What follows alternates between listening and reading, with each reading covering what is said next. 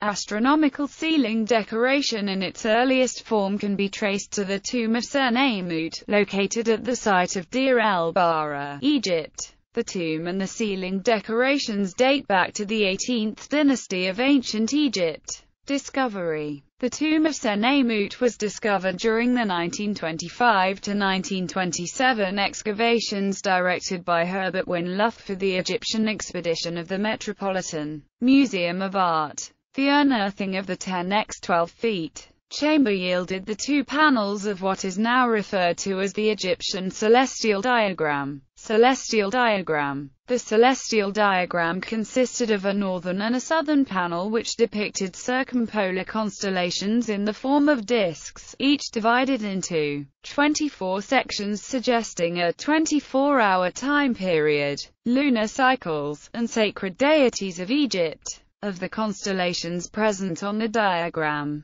the only certainly identifiable was Meskheti with the Big Dipper because of the difficulty that arises when an attempt is made to match modern-day constellations with the depictions made thousands of years ago by the ancient Egyptians. Some of the main figures and stars seen in the diagram are Sirius, Orion, Ursa Major, Draco. The four circles on the top right refer to the 4 months of Akhet between July and October. The two circles at the top left and the two below them refer to the season of Peret between November and February. The four circles on the right refer to the season of Shamu between March and June. The map on the southern panel could well reflect a specific conjunction of planets in 1534 BCE around the longitude of Sirius. The four planets Jupiter, Saturn, Mercury, and Venus are relatively easily recognizable. The planet Mars is not included in the actual grouping and at first sight seems to be missing in the map.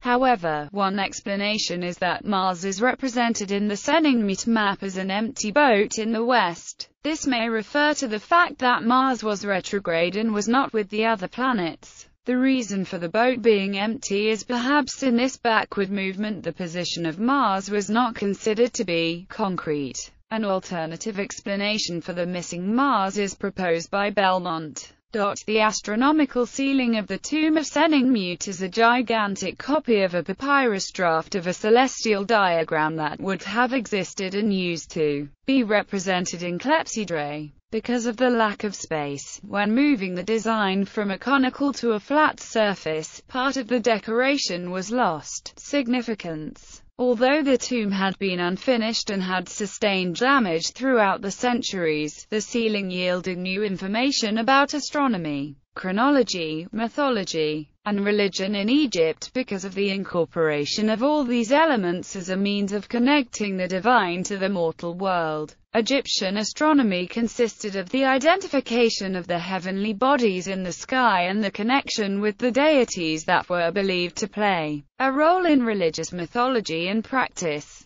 Astronomical ceilings bore significant symbolism for the Egyptians as they combined divine religion with more earthly aspects of daily life such as agriculture and labor. The detailed depiction of astronomy and deities illustrates the Egyptians' desire to understand the heavens in the attempt to apply that understanding to the gods that they believed influenced all aspects of life. The assimilation of these elements ensured that the Egyptian calendar would differ from the ancient calendars of the Sumerians and the Babylonians. Otto Neugebauer suggests that the complexity of Egyptian calendars represents the peaceful coexistence of different methods of defining time moments and time intervals in different ways on different occasions. The use of astronomical calendars was not limited to ceiling tombs as they appeared on coffin boards, waterboards, temples, and various other surfaces and objects.